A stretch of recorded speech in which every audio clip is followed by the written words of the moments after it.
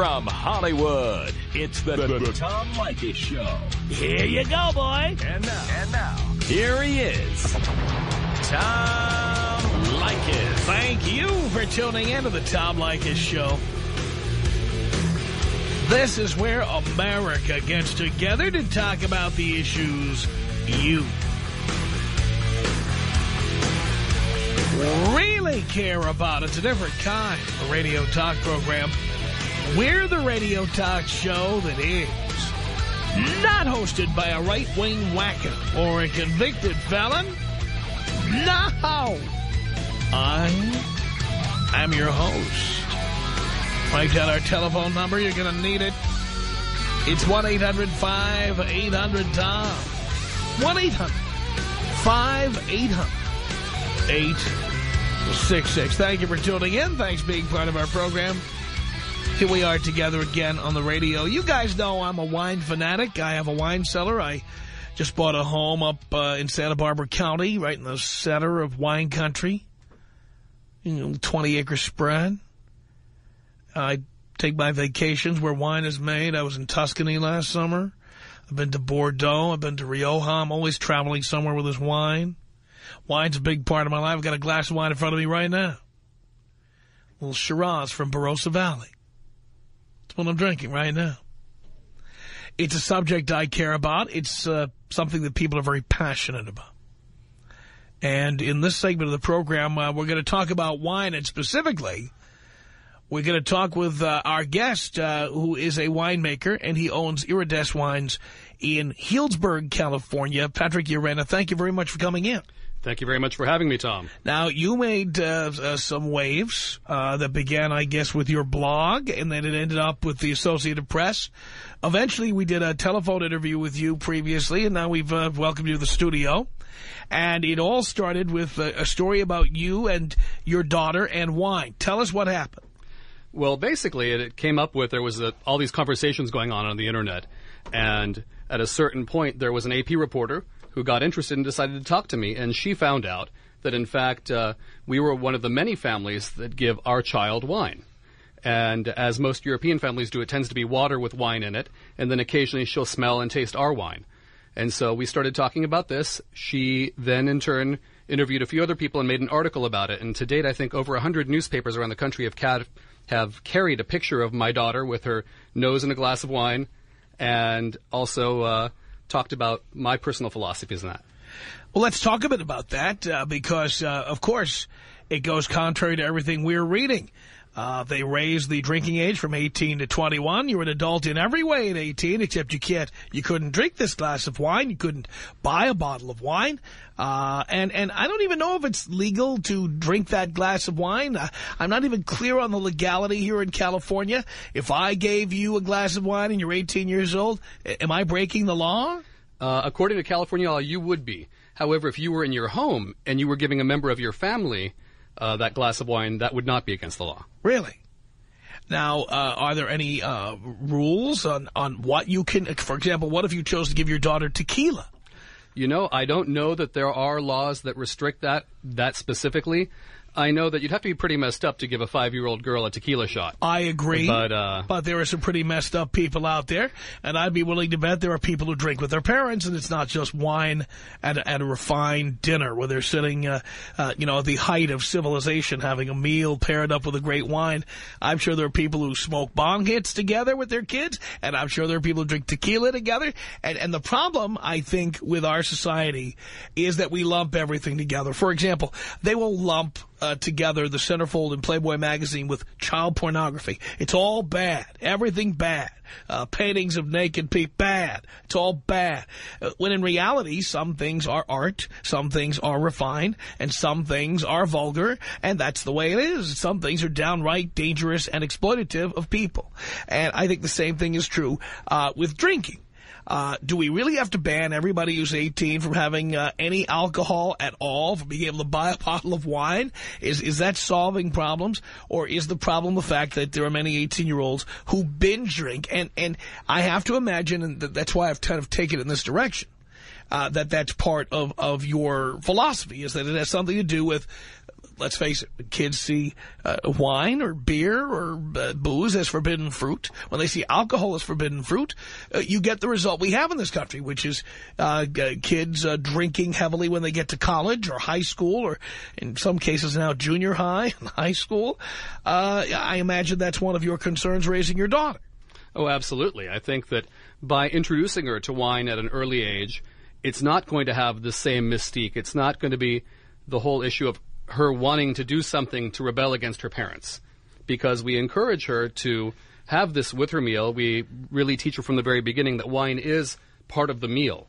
It isn't necessarily something that she'll see us drink, and she sees Daddy come home and get his martini in his hand, and that's okay. But she knows that she can have a little bit of wine in her water, and then if she's really interested, she can sniff what I have in my glass. The big part of that, I think, is, in fact, taking that mystique away so that kids learn to drink as they get older, and they know what alcohol can do to them, so that they don't get their first big drink with their buddies at the same time they get a car key in their hands. Now, of course, in California, we have a certain attitude about wine because we have so many wineries. We definitely have a wine culture in much of the state.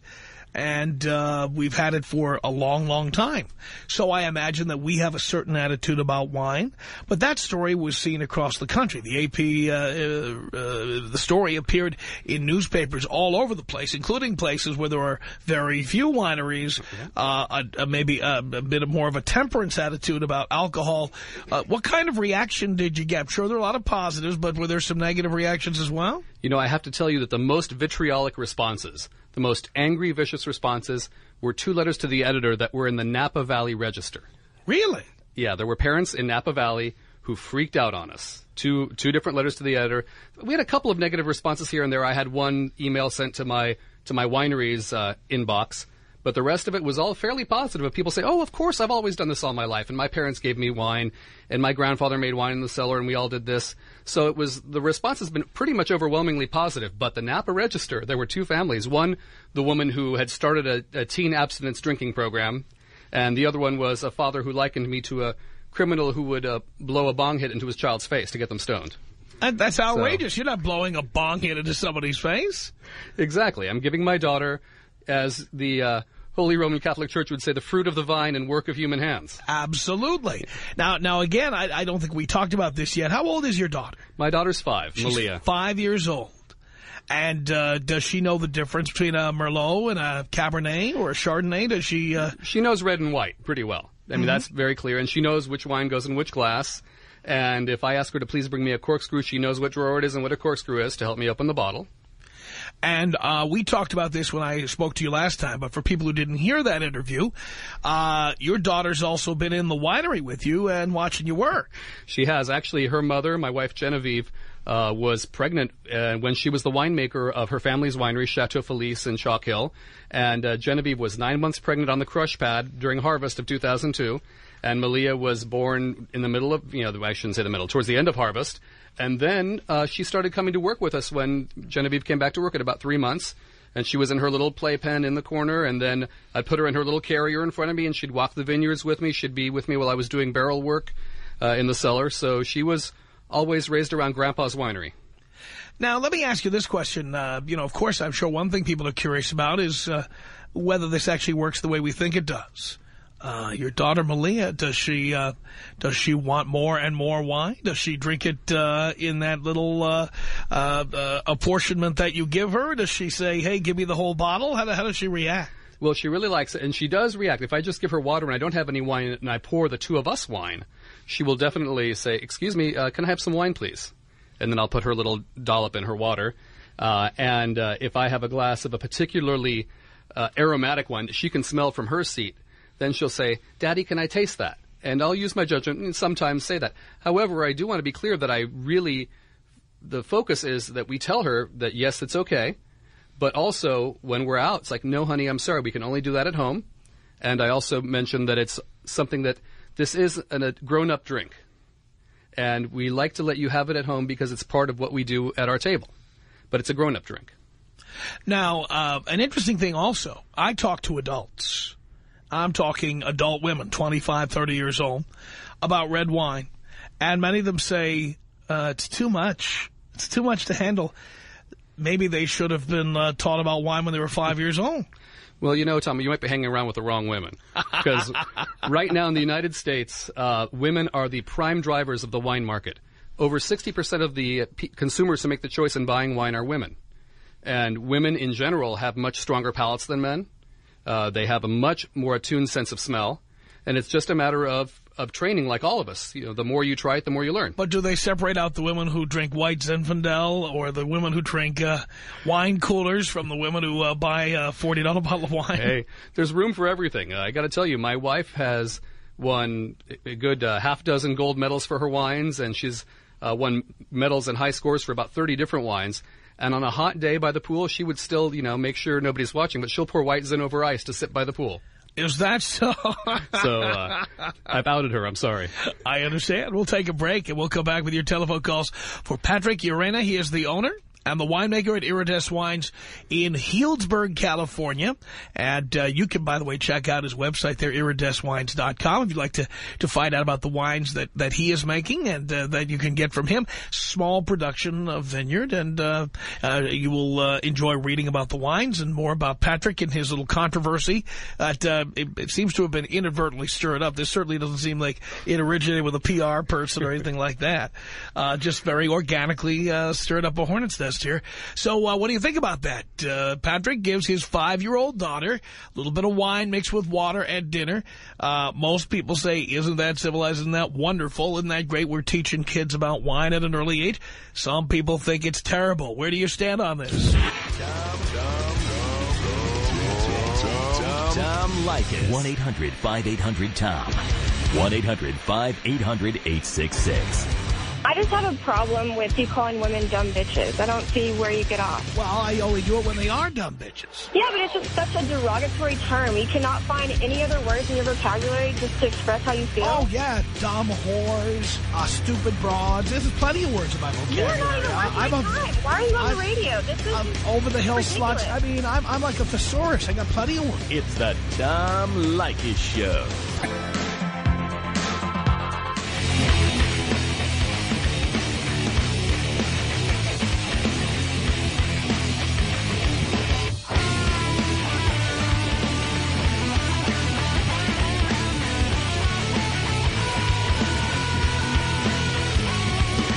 Tom Leykis Show at 1-800-5800-TOM. Thank you for tuning in. And we are talking with Patrick Urena. He is the owner and winemaker at Iridescent Wines in Healdsburg, California. What a great place to spend a weekend, Healdsburg. Oh, my. It's just fantastic. I've been many times. Do you have by the way, if you want to visit you, do you have a tasting room? Do you have a place where they can visit you? We actually don't. We're a virtual winery. Oh, really? And so, okay. Yeah, there's a lot of us small wineries that rent space inside someone else's winery and sell wine over the internet and have your office somewhere else. So we actually don't have a tasting room. But my family's winery, Chateau Felice Winery, it's my wife's father and stepmother and sister who now run it since my wife and I left to take our project a little bit bigger. They have Chateau Felice Winery in Chalk Hill, and they have a tasting room in downtown Healdsburg, which is a lot of fun. It's very Gen Y, if you will. That is one of the great Sunday afternoons you could spend in California, in Healdsburg, just walking around. Some of the best restaurants around, incredible food. I had great Thai food in Healdsburg. I loved it. Anyway, you wouldn't expect somebody to say that. You expect them to talk about California cuisine. No. Thai food, fantastic. Best burger in America I found there at the Ravenous Restaurant. Extraordinary burger. Now I'm getting hungry. All right, now let's... 1-800-5800-TOM is our telephone number. Let's say hello here to Nicole on the Tom Leykis Show. For Patrick Urena. Hello. Hello. Hi, Tom. How are you? Doing okay. Good. Well, I just was listening. I'm actually on my way to Bevmo now because I need to have my little glass of Chardonnay this evening. But I'm calling because I agree with introducing, minimal amounts of wine to your children at a young age. I was going on wine trips with my parents well before I was 21 and really not abusing the philosophy of knowing a great background in wine. While all my friends were, binge drinking on the boxed wine, I was showing up with, my La Crema or, some other, nice Chardonnay that I still enjoy to drink today. So I just want to, offer up that I don't think it's a bad thing to introduce, All right, you don't think it's a bad thing. Now, do you think it's a good thing to give a 5-year-old girl some wine? Maybe not a 5-year-old, but definitely introducing it at a, maybe a little bit more mature age is not such a bad thing. 5-year-olds, it's really hard to say because they're typically they're not going to have a developed palate for, having a red wine, perhaps. But isn't that how you develop your palate? Certainly, I find as an adult tasting wine that my palate is always developing, and I'm always finding varietals I never heard of or countries that make wine that I didn't know made wine, like Lebanon, or states in the United States that make wine that I had never tasted, like Virginia or Texas or Alaska. So your palate is always developing, and who's to say your palate couldn't start developing at 5? Yeah, absolutely. I mean, minimal amounts I think is certainly okay. So I definitely agree that it's never too, I mean, you're not going to put it in their baby bottle or anything, but, if they want to have a little taste, it's mixed with water. I don't think that it's that bad of a thing to, teach the cultural and the philosophical things regarding wine. It's a tradition that's been passed on for, centuries now. So actually, yeah, Nicole, the French have this tradition where when a child is born, the very first thing they do is they dip their finger into some champagne and they put that little drop of the finger onto the child's lips before the child even goes to mom. Wow. Look at that. Thank you, Nicole, for the call. 1-800-5800-TOM is our telephone number. It's Holly on the Tom Leykis Show for our guest, Patrick Urena. Hello. Hey, how you doing, Tom? Great. I'm one of the naysayers, sorry to say. I don't think it's a good idea. And as elegant and wonderful and sophisticated as you may think wine is for your child, your body breaks down alcohol as alcohol. You might as well be giving her watered down tequila. There's no difference. Body does not differentiate alcohol by what, the type of alcohol it is. A 5-ounce or 7-ounce beer is the same as a shot of tequila in terms of the way your system breaks it down. So I don't think it's a good idea. Well, that's very true, and I have to say that I agree with you completely on that.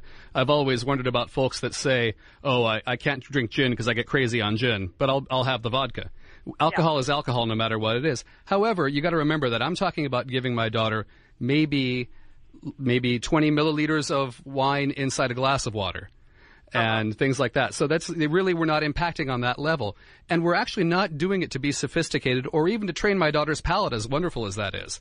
The main reason we're doing it is because it's what we do. It's part of our family life at table. Some families have, their regular family traditions, whether it's we eat popcorn on Friday nights when we rent a movie. Well, we have wine at our dinner table. And that's what we're doing with our child. Okay. Okay. Thanks. Thank you. She collapsed like a house of cards.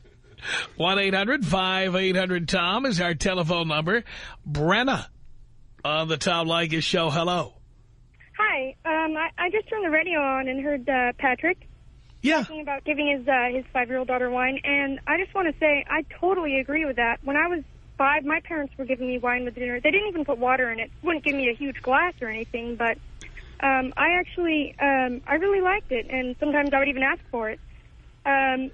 Probably more because it made me feel grown up than me actually liking the taste. But with all this going on, many of my friends' parents were sheltering their kids from alcohol, and when I was allowed to have margarita parties in high school, a lot of people would be really shocked by that. And in the end, most of my friends whose parents were sheltering them, they're all raging alcoholics now. And even on my 21st birthday, I had one mixed drink.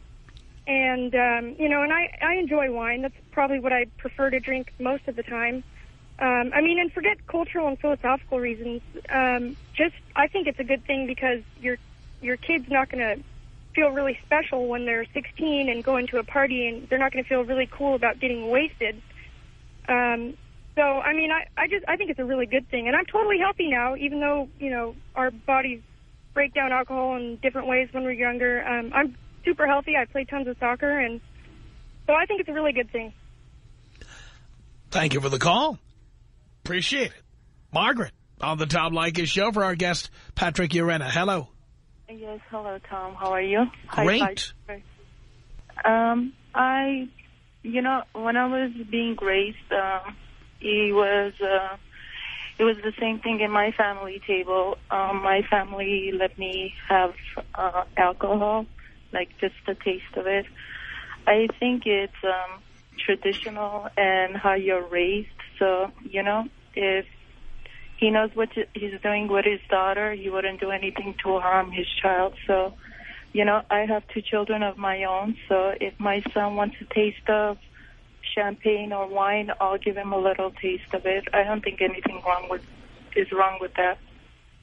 We have a little bit of family folklore now that my daughter on her second Christmas, so the first time she was speaking at Christmas dinner, we're sitting around the table, and her very first compound structured sentence was, when there was a lull in the conversation, all of a sudden everyone heard this tiny voice say, "May I have some more champagne, please?" And everyone's neck just broke as they turned to look at the child. So it's all about family tradition in many ways. Thank you, Margaret. This is Joe on the Tom Leykis Show for our guest, Patrick Urena. Hello. Yeah, hello, Tom. How you doing? Okay. All right, Patrick, listen, you're laughing about this. This is funny because this child is going to grow up to be a wino or an alcoholic, and it sounds like you're one already. If you drink every day, that's designated as being an alcoholic. Then you're talking about martinis on top of wine. I don't agree with this at all. It's crazy. Well, that's your prerogative. There are very many definitions of what is an alcoholic, and the majority of common definition that's understood by the medical community is someone whose body is addicted to the alcohol. And honestly, I can truly say that I'm not addicted to the alcohol. I love it. I don't drink it to get drunk. I drink it for the flavors, whether it is really good tequila. Actually, I probably have been drunk maybe twice in my adult life. Oh, is that right? Yeah, honestly. Because I drink, and I also am a really big boy that has a big liver. You're preparing this child to be, to become an alcoholic by giving her this so early in her life. Well, actually, I think I'm preparing her to not become an alcoholic. Well, I guess we'll find out, won't we? Exactly. I was speaking to a retailer today in town, actually, a wonderful man here in Santa Monica or West L.A., who was telling me about his experience because he had seen the article, and it's the Wine Expo over in West L.A., and Roberto said that he grew up with split households. Half of the time he was in New Orleans, half the time he was in Minnesota, and at Grandma's in New Orleans, they always got beer and some alcohol to drink, and then when they'd visit all the cousins in Minnesota, they got nothing. And it was but then all the cousins would sneak off and get white lightning and get totally smashed in the woods, and he said, guess where all the alcoholics live now in our family? Well, there's one that's going to be living in your house if you don't be careful with that daughter of yours, sir. Well, I'll be real careful. Don't worry. All right. Tom, can you take me out Halle Berry style, please? That would be tasteless, Joe, but I guess we could.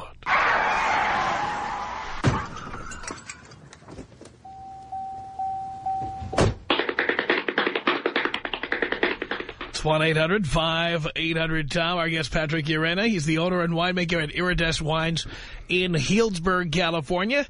Made news recently for something really simple. His 5-year-old daughter drinks a little bit of wine at the family dinner table. And that has gotten an awful lot of attention. Amazing, but true. Here's John on the Tom Leykis Show. Hello. Hello, Tom. John. How are you? Do you care? I love your show, so of course I care. I'm doing great.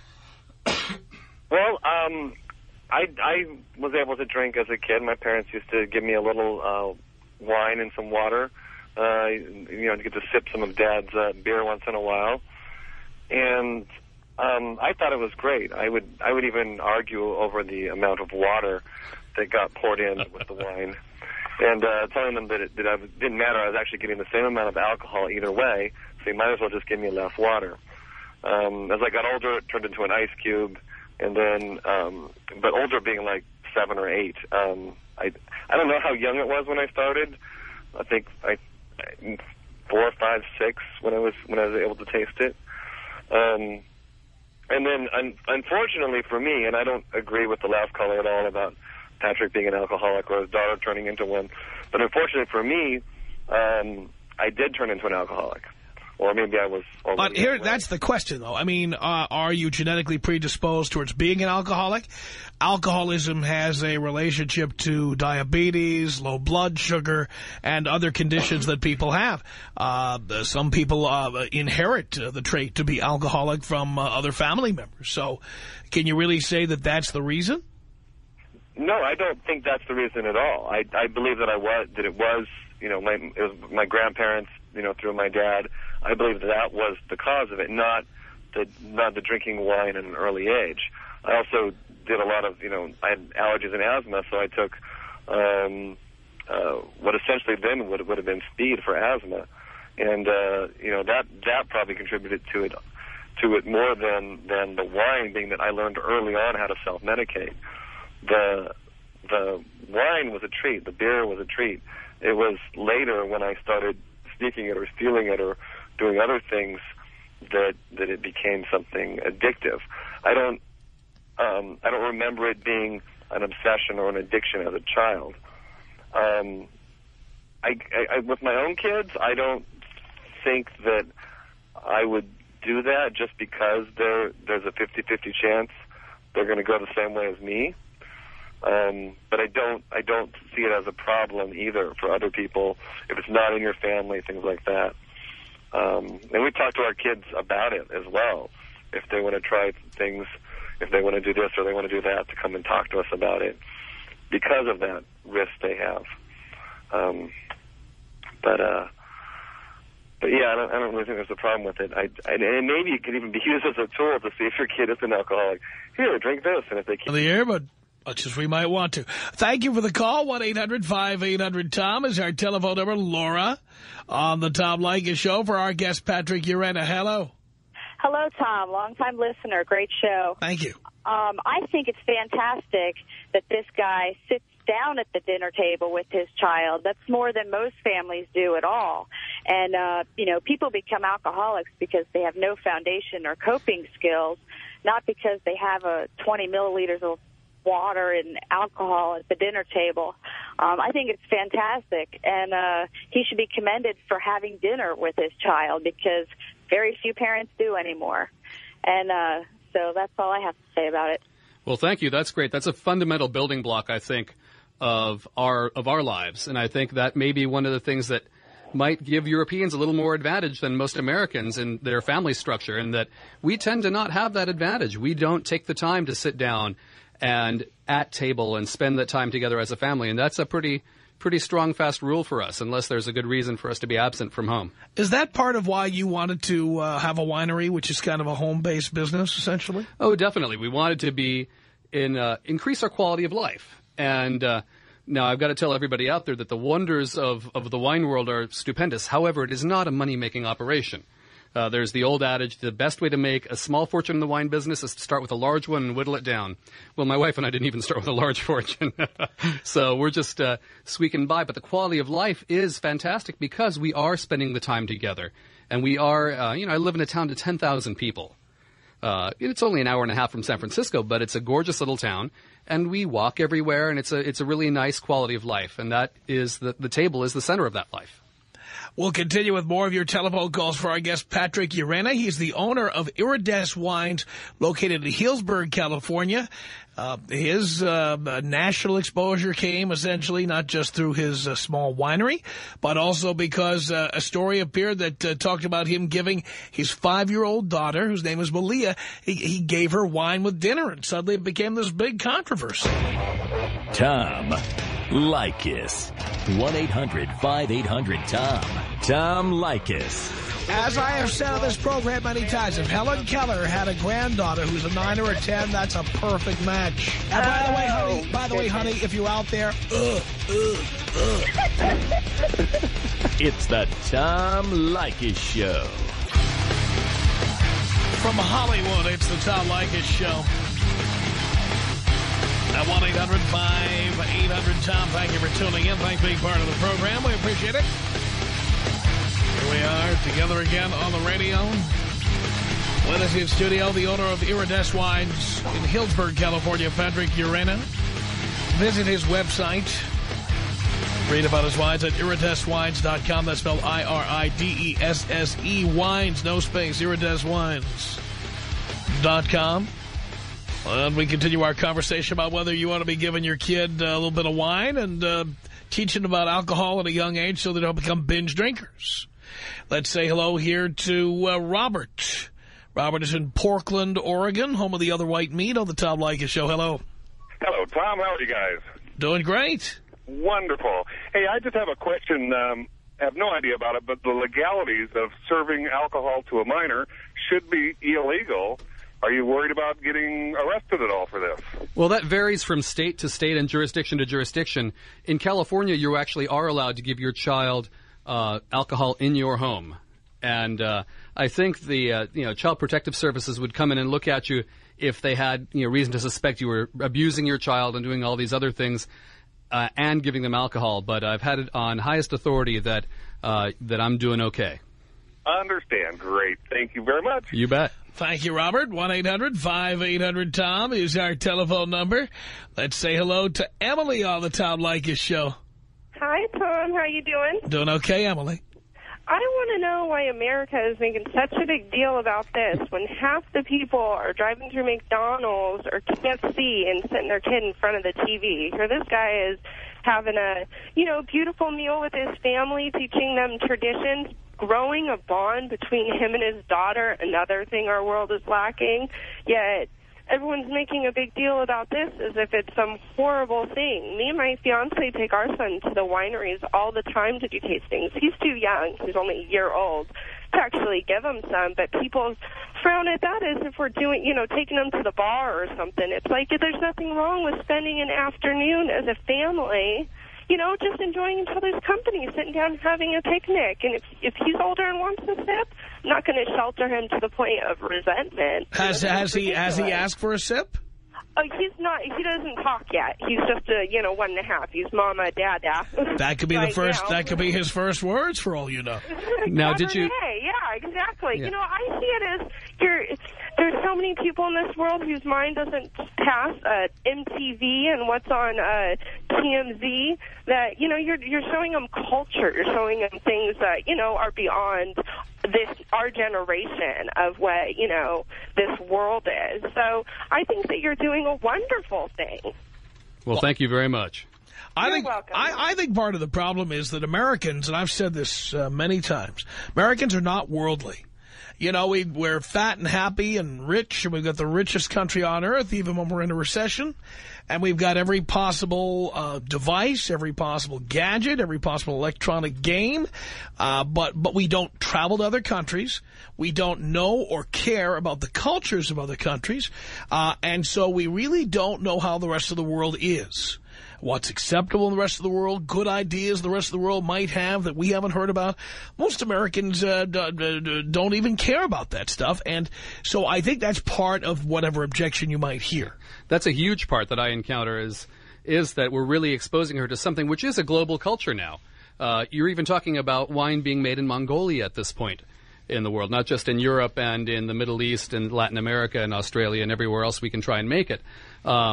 One of the things you'll also encounter is that kind of also the puritanical aspect of American culture, which has seen a resurgence of late. And, it's really funny because I hear people always, especially in political discussions, talk about the founding fathers and about the colonies and what our society was based on. And the Puritans were actually considered to be the fanatical religious extremists of Europe, and they were actually leaving because they were being kicked out. And people didn't want to have anything to do with these folks, which were their version of Islamic extremists and that type of psychopath right now. In Europe, they were the Puritans, and the Puritans came and founded parts of our country. So you might want to keep that in mind, America, when you're talking about where we're coming from in our culture. 1-800-5800-TOM. That's our telephone number. This is Joe on the Tom Leykis Show for our guest, Patrick Urena. Hello. Hey, how are you? Okay. Actually, you know what? I'm a long-time listener, first-time caller, and, the only thing that I had that was a concern, I totally see where you're coming from as far as, whatever you do in your home, whether, as long as it doesn't exceed the limits of causing a child any type of harm or danger is acceptable, but my question to you is, and it's a little bit of a raised issue for myself, is do you think that at some certain point in time, do you think it would be creating some type of, and when I say this, I'm referring to it as in terms of an everyday habit. Do you think it would, or create some type of a habit for them where they, in their eyes, they see that, hey, look, maybe this is okay to do, and in the long run, is it going to affect them? Are they going to think that, this is something I could do every day, or because not everybody's going to be able to focus in that, hey, this is a family thing, we're just going to do it at dinner. It doesn't go as far as this, it's only during family time, and I totally understand where you're coming from. I have a little girl myself, so I do see where you're coming from. It's like, this is our home, this is what we're doing as a family, and that's okay. But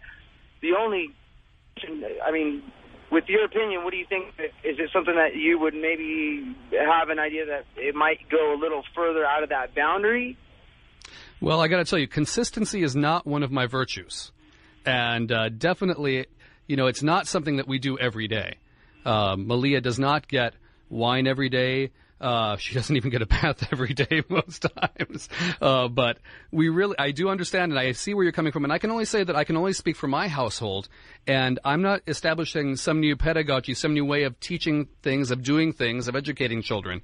What I'm talking about is what I do in my home, and people need to do what's appropriate in their home. And I can only hope that the things that they do in their home are giving them as much pleasure and family unity as ours is. Thank you for the call, Joe. It's Tom on the Tom Leykis Show. Hello. Hey, gentlemen. How's it going? Great. Good. Listen, I was born here in the U.S., but my family's originally from Argentina, and it's a culture where you pretty much drink wine at every meal. And from a young age, my sister and I, we were raised, drinking wine, but in our culture, it's wine with club soda. And I remember, the older we got, it was less club soda, more wine. But I'm 30 years old. I'm well-adjusted. I'm married, with a child. And, over-drinking, binge drinking has never been an issue for me, for my wife, for my sister. And I have plenty of friends raised where their families weren't tolerant of it, wasn't accepted. And they have tons of problems. Even now that they're 30, they party like they're 18 years old and want to get drunk every weekend. So, we have a 4-year-old now, and we allow her to drink wine, similar, to how I did it, which is with, plenty of club soda. But it seems to be working just fine. I don't see what the big deal is, honestly. Great. Well, cheers. It's a great thing, and you're, again, passing on your family traditions, so I applaud that. Thank you for the call. It's 1-800-5800-TOM. Here's Jared on the Tom Leykis Show. Hello. Hey, Patrick, I just want to say you're insane, man. You're just crazy. Why would you even want to do that? No, I'm just kidding. I have no problem with the way anybody raises their family. I think that, it's no one else's business.